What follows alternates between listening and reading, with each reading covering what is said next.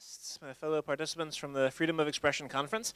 It's an honor and a pleasure for me to introduce right now our keynote speaker of the afternoon, Ms. Kathleen Carroll. This is a lecture I must say myself I've been looking forward to for a good couple of months now. I remember when we first had communications, at that moment she said, I think in the second conversation, we agreed on the lecture title. And since then I've been very eager to hear actually what she's going to be speaking about. I'm very sure that we will all be inspired as well as perhaps provoked in a positive way by her thoughts as well as her perspectives. Ladies and gentlemen, Ms. Kathleen Carroll is the executive editor and senior vice president of the Associated Press. As you know, this is the top news in that position that makes her the top news executive, or one of the top executives of the world's largest independent news agency. She's responsible for news content gathered by some 2,300 staffers, working in more than 100 countries, and distributed across all formats to worldwide audience. Since 2004, she has led the Associated Press through a major global restructuring, so that 10 regional editing hubs around the globe now speed delivery of news once largely channeled from the New York headquarters. She is driven to give AP coverage for new sophistication while meeting the evolving demands and capabilities of today's multimedia formats.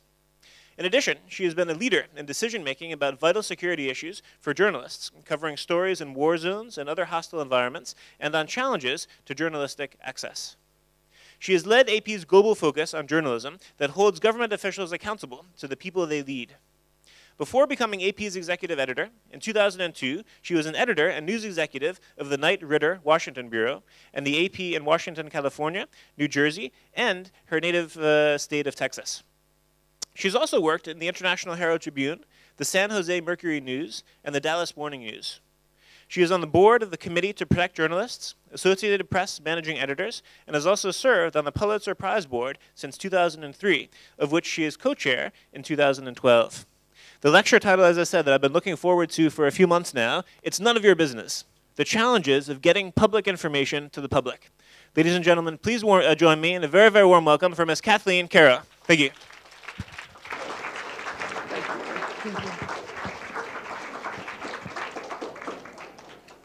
Thank you, Mark, and good afternoon, everyone. I am not PowerPointing today, so you're just going to have to look at me or the slide or pretend to keep your eyes open as we go, because I know it's the late afternoon.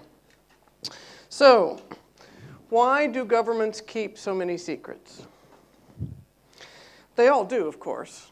Kingdoms or dictators or democracies of every kind, single party, multi-party. It really doesn't matter what kind of system governs a nation. That system values and keeps a lot of secrets. So let's start by conceding that there are some activities, diplomatic negotiations, military strategies, that should remain secret at least for a while. But that's really a small part of what governments do. The vast majority of government work should be out in the open and available to the citizens that those governments serve. And there are more than 100 countries around the globe that agree with what I just said. Those nations have laws that acknowledge that their citizens have the right to know what's being done on their behalf. By the book, that means there are more than 5 billion people around the world who are free to ask questions of their government and expect clear and speedy answers. In reality, nearly half of those countries simply ignore their own laws. Citizens who seek information are ignored, or in the worst cases, punished just for asking. So last year, AP journalists decided to conduct the first ever test of those transparency laws around the world. We asked the same two questions of the European Union and 105 nations that have open records laws. And about half the nations that mandate public disclosure had this answer for us: it's none of your business. So what were these intriguing questions that we asked? They were really simple. How many people have been arrested on terrorism charges since the September 11th, 2001 terrorism attacks in the United States? And how many of those people have been convicted? 66 of those countries gave us an answer, some kind of answer, most of not complete. But even with those paltry responses, we could document that there was a dramatic surge in terrorism arrests since 2001. nearly 120,000 arrests in those countries, and more than 35,000 convictions. The actual amount is almost certainly higher since we only got paltry, the technical term is actually half-assed, but responses to our requests. 1/3 of those 35,000 convictions, nearly 13,000, came from just two countries, Turkey and China. They are among the countries that human rights advocates complain use terrorism laws to crack down on dissenters. So what do we mean by terrorism? How do those countries define it? Well, it really depends. In China, for example, there were more than 7,000 arrests under a definition that counts terrorism as one of the three evils, cap T, cap E, along with separatism and extremism. So that's a little bit about what we found. Let's talk about how easy it was to get these numbers, how easy it was to use the laws these countries have on the books. Of the 105 countries that we asked the questions of, only 14 actually answered in full and within the deadline that their law requires. Among them, India, Armenia, and the Cook Islands. Another 38 countries answered most of the questions, provided some data, but they were days or weeks or even months late. That includes the United Kingdom, France, Germany, which was 5 months late, Canada, and the United States, which was hideously late and provided almost useless information. Belgium and Austria were among those who simply didn't respond at all.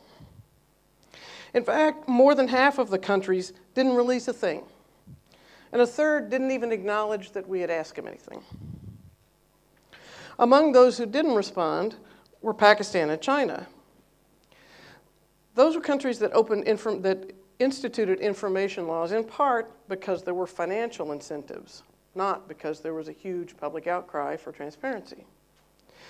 In China, it was a condition for joining the World Trade Organization. In Pakistan, it was in return for $1.5 billion in loans from the International Monetary Fund. So let's pause for a minute and keep two things in mind. Since I've been describing a journalistic exercise, let's remember that these laws are not on the books to serve journalists. They're on the books to serve citizens. And even if a national government is responsive to requests, regional and local officials may not have yet gotten on board with the transparency message.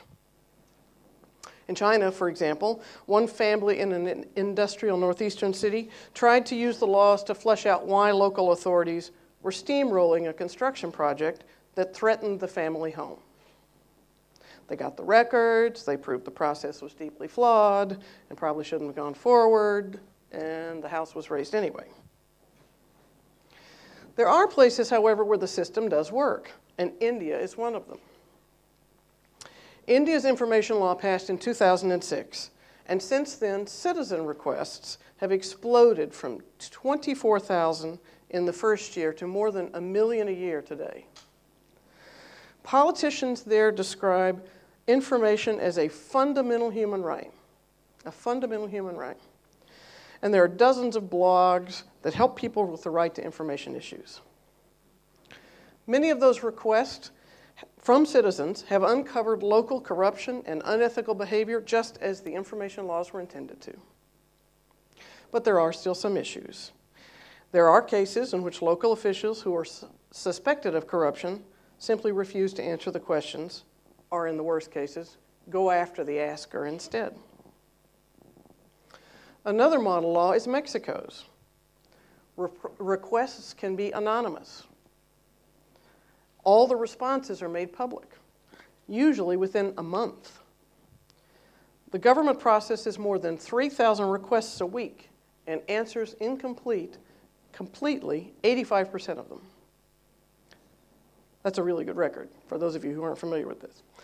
The US gets about 600,000 requests a year, more than Mexico, but fewer than in India. And a large number of those requests are filed by people researching their family histories, seeking military records of their ancestors, for example. There are also a number of online resources, government and private, to help make that easier for them. And indeed, the internet has made transparency easier in many cases.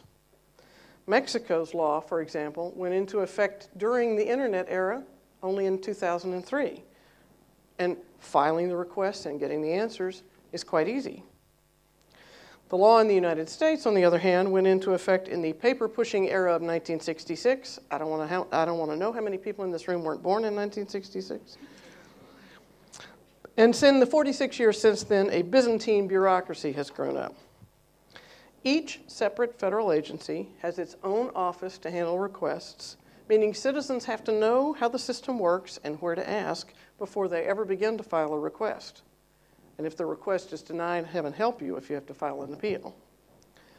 Only half of the requests get a full answer, though rarely within the 20 days that the law requires, and requests can linger for years, and there's no consequence for not answering. For example, more than 10 years ago, the AP asked the State Department for information about a now-defunct Greek terrorist group. 10 years later, we still had no answer. The group is dead. We checked on it anyway late last year, and a staffer said, that information has been sent to a senior reviewer. The U.S. system clearly needs some updating, and the Obama administration has gotten a start. It set up an office to streamline things, and that's having some good effect. And one of Obama's first acts as president was to change the presumption about the federal law to one of disclosure. In other words, all questions about what was going on were expected to yield an answer. That was not the case prior to his taking office. Yet, the Obama administration is also the one that has stepped up the investigation and prosecution of government whistleblowers, employees who've exposed waste or fraud in their agencies. Obama's not the only politician to have a mixed view of transparency. Prime Minister Tony Blair pushed for a public information law in 2005, and now Britain has a thriving one. But today, Blair refers to his support of transparency as monumentally stupid, saying in his autobiography, "I quake at the imbecility of it." Like many officials, Blair's views on the need for open government changed after he began, well, governing. His view these days is that officials can't be effective if there is even a chance that the public might learn about their deliberations. Heaven forfend. The public, it seems, must be protected from the ugly business of government done on their behalf. Philippine President Benigno Aquino III was similarly worried about the downsides of transparency, and he's only recently decided to support a proposed freedom of information law in that country, which is one of about 24 considering laws in addition to the 105 already on the books. So what exactly are we being protected from? What is so bad about secrets? Let's just turn that question on its head. What's so bad about transparency? Why not tell your citizens what you are doing for them? Let's take public safety, a fundamental function of any government and a topic of keen interest to most citizens. It's certainly a topic of intense conversation in Japan, where I just was this week, and where last March a tremendous tsunami damaged and ultimately melted the reactors, the nuclear reactors at the Fukushima Daiichi power plant. You may have read about it. The situation was terribly frightening. Tens of millions of Japanese citizens were worried about radiation in their food and in their air, and they were simply not getting straight answers from their government. Documents obtained through Japan's open record laws shows that both the government and plant operators were well aware of the risks to this plant of a tsunami far before the March 11th tsunami. But they were in no hurry to deal with it. In fact, they agreed 4 days before the tsunami hit to have a lengthy study of the issue. A different set of documents from the U.S. nuclear regulatory officials who were talking with their counterparts in Japan during the crisis spells out just how confused the situation was in Tokyo, and Washington's deep mistrust of assurances about what was happening at the plant. Now, what is the value of keeping any of those things secret? And what is the value of knowing these things today? In New York City, the topic of public safety is utterly intertwined with the September 11th terrorist attacks. City officials who no longer trusted the FBI, the CIA, or other federal agencies to protect their city set up their own anti-terrorism unit, and it has since become one of the most aggressive intelligence gathering agencies in the entire United States.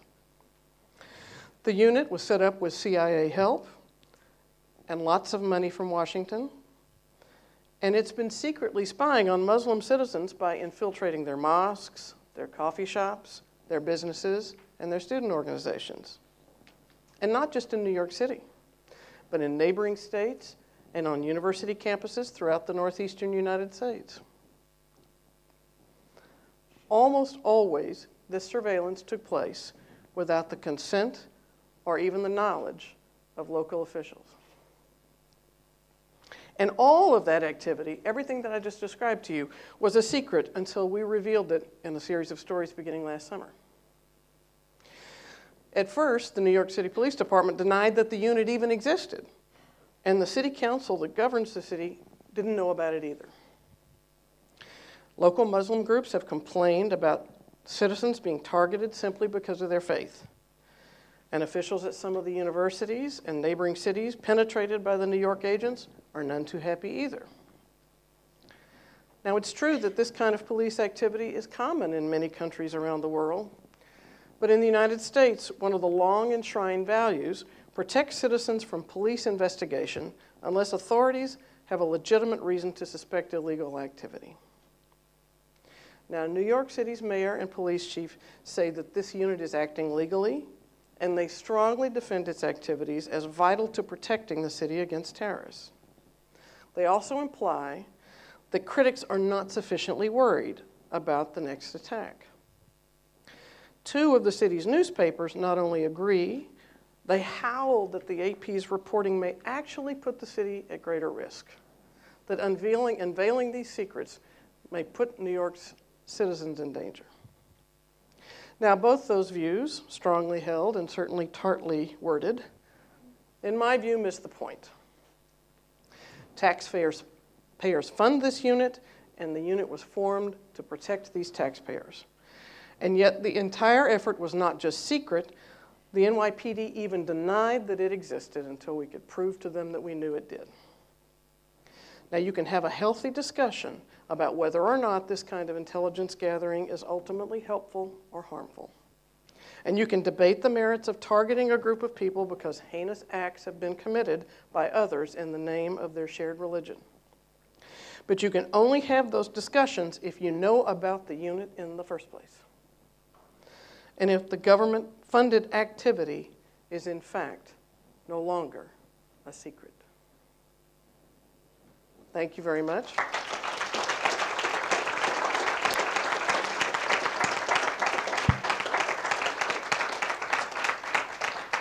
Thank you very much, Ms. Carroll, and I'd be now very happy to take questions and comments from all of you. Ms. Carroll, thanks a lot for being here, for being so courageous.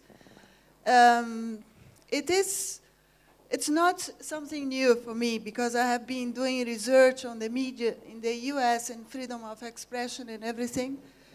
And actually, a country that has made freedom of expression so popular all over the world, where even Chinese people are trying to leave China to go to the US because of freedom of expression. It is with great sorrow that I hear you saying all these things. But one of the things that I hope all the people here present, because we are not too many, we are talking about human rights, and I wish there were more people interested to listen. So I think, and I hope you think with me, and I hope you help me wherever you are, wherever you go, which kind of profession you have, if you are a lawyer or a journalist. Please help me to define what human rights are. Help me to ask these people, perhaps we need to redefine what are human rights.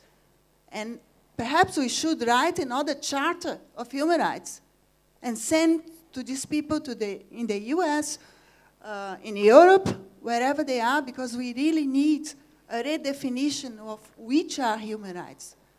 I don't think, it sounds like as if you are in a science fiction film, because if we look at all the things that the US is telling the world about human rights, it's kind of a contradiction.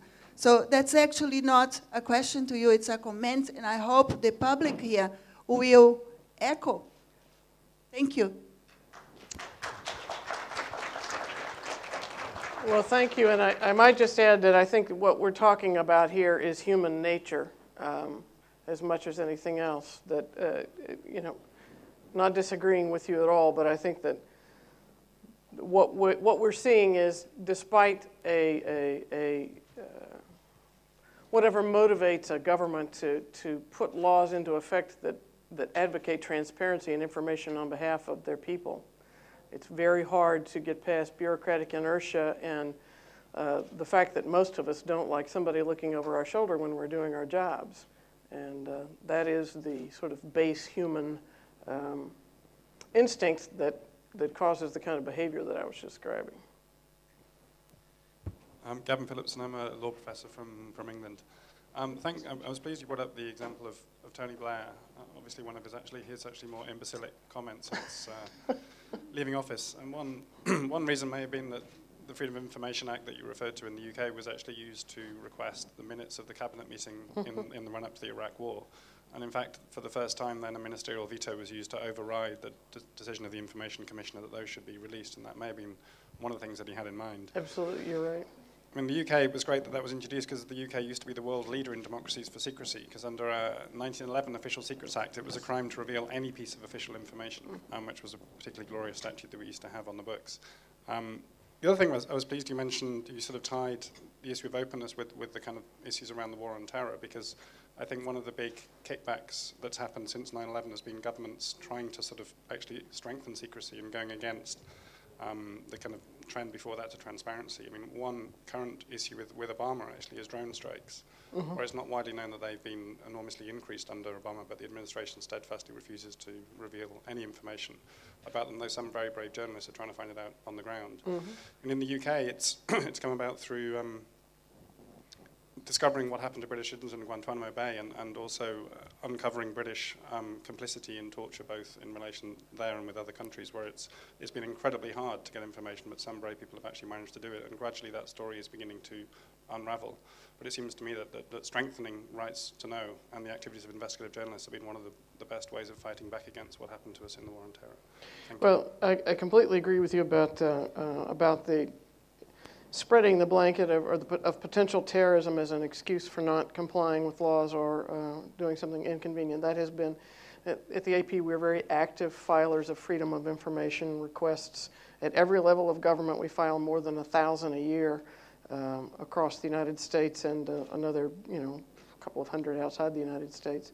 And, these laws only work when they're used. It's like muscles for those of us who don't like to exercise, And that you have to not only know the law better than the officials that you're asking for information from, but you have to know how to appeal, and you have to be as tenacious as all get out in the face of incredibly bogus excuses that come your way in the form of a rejection. Yes, and so I agree with you about also the need to continue to work these laws in order for them to stay viable. Henry Mulak, CBS News, New York, and past president of the Associated Press Television Radio Association for California, Nevada. So I'm a big fan. Huge resource. 100 countries, you have to have resources on the ground to be able to do that. Tell us a little bit about the process in the native languages with people there in the capitals, that kind of thing? Yeah, we have people in all those countries, and they, in fact, we got boned up on what the law was, and they're all speakers of and readers of the languages, and we filed. Sometimes it took filing, it was online. Sometimes it took certified letters. In China, we called, I keep picking on China, but we called to find out, called the office to find out how to file one, and they told us to fax a Freedom of Information request to the office to find out how to file a Freedom of Information request, and of course, no answer ever came. What we did that I really liked, that sort of goes back to your comment, was we put on the web every document that we got. There were hundreds and hundreds and hundreds of documents. We also did a big map that described, a global map that described each country and how long it took for them to comply, how late they were if they were late, whether it was a complete reply, an incomplete reply if there was nothing. And we also put on there in people's languages, in the appropriate language, how to file. So we taught citizens how to file. And we had a Facebook page that asked people what they wanted us to look for next. It's been an incredible experience just to see how keenly citizens want to get engaged in their government in this way. There's no other kind of organization in the world that would be able to do that, is there? Well, I think there are probably others that could. I'm glad we did. Renate Schröder from the European International Federation of Journalists. Thanks very much for contribution. I thought it was excellent. I just want to add something from the European level, as I am working and living in Brussels. Actually, you may know there is an access to document directive, which has been a big step forward regarding transparency. At the moment, we are in a revision process, and while the Parliament is very much for improving the Access to Documents Directive, we hear from the Council of Ministers that the major member states, including UK, Germany, France, Italy, Poland, you name them all, they want to water down the directive. They want to water down the definition of documents. They want to get a much stronger veto right by member states. So it's not a real surprise. I think you also mentioned the war against terror. The wind blows a bit from there. The problem we face is our federation from a principle. We are lobbying against it, but unfortunately many journalists, especially in Brussels, they're very happy to have their little leakages. They have their relations and their ways to get to information, and sometimes it's difficult to campaign together with them. So here I'm talking critical about my own members. Thank you. So you spoke about how Obama came into the presidency with this banner of transparency, and you also spoke about how that's been a mixed message. Do your research over the past 4 years of filing public records requests show that the Obama administration has been more responsive or equally responsive as previous administrations? And that said, with these limitations on the FOIAs, how is it possible for citizens or agencies to get the government to strengthen these laws when legislators are often opposed to public records laws and, in fact, oftentimes will exclude the legislature itself from being under the umbrella of public records laws? Yep. Well, that's a big hairball of a question. We measure about every year. There's an event in the United States every March called Sunshine Week, and news organizations do projects about public access. And for the last several years, we've measured how the Obama administration has done. It really depends on the agency. You know, the EPA has gotten, the Environmental Protection Agency is the one that governs quality of air and water and so on, and they have become quite a bit better at responding and in fact, provide information to people who want to know about particular pollution in their specific neighborhood. The Justice Department, on the other hand, is always a challenge. The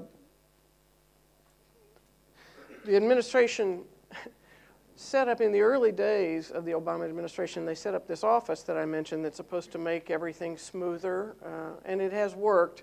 But of course, when we filed a request for the minutes of the meeting that set that up, we were told those were closed. Yeah, it's with as many branches of government and as many forms of government as there are in a country as large as the United States, you have a variety of people interpreting what the rules can mean and finding ways to exempt themselves.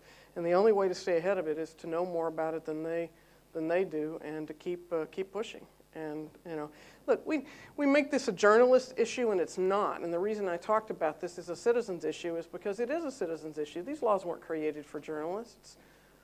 They were created for citizens, and we need to keep when we talk about this, we need to talk about this on behalf of the people who want to find out what their grandfather's military record was, or whatever it is or find out what's going on in their town. We need to help them learn how to do that.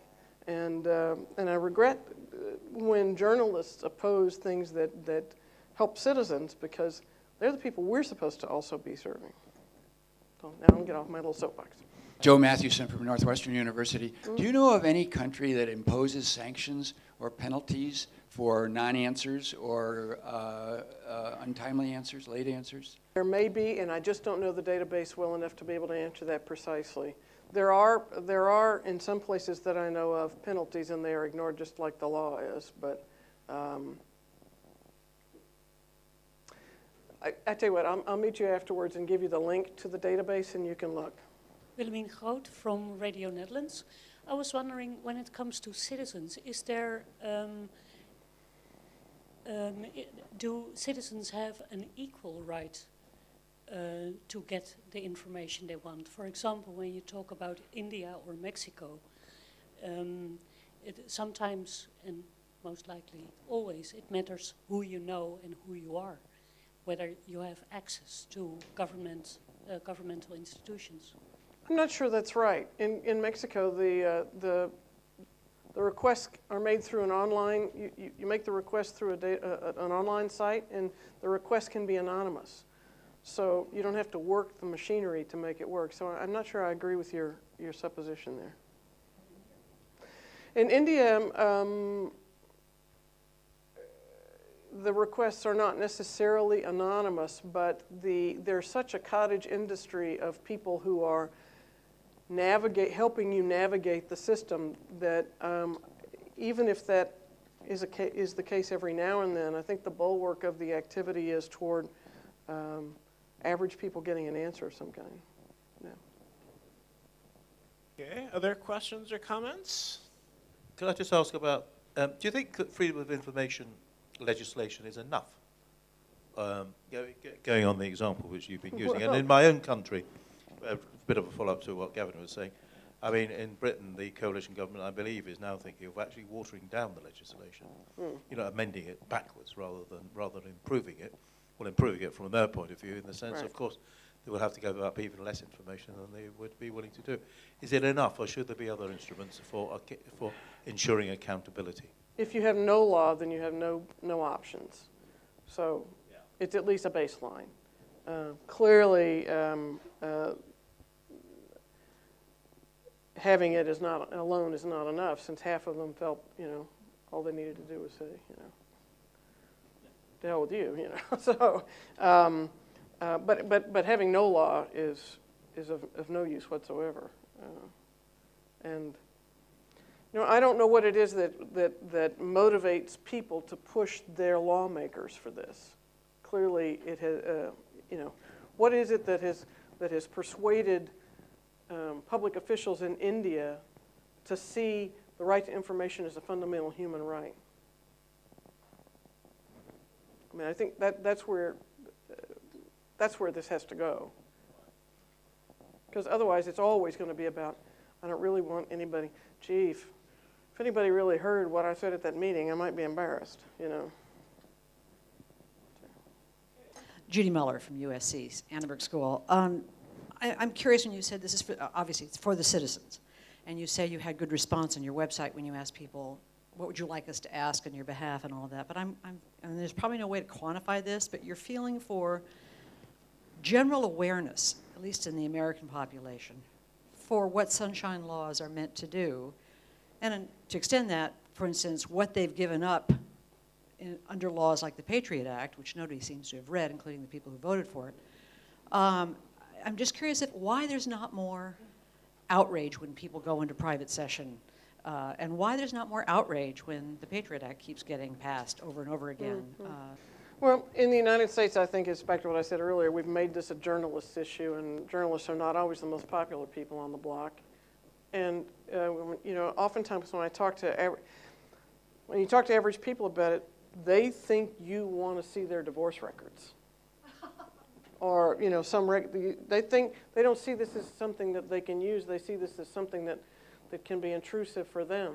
That's why in the U.S., which is a country that's full of immigrants and people who don't understand their history, genealogy is a huge, huge, huge pastime and hobby now.